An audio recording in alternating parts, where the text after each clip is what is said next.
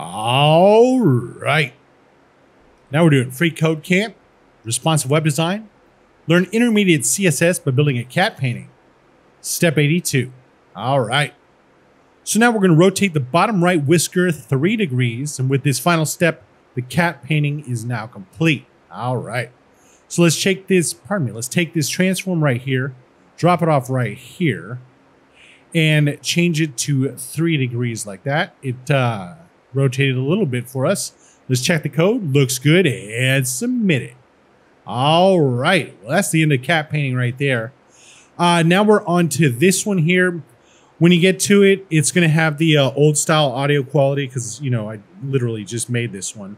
But it is what it is. And it's, I don't know if I should update the intro to say cat painting before it. But when you do look at the intro, if I don't update it, it's going to say Picasso painting.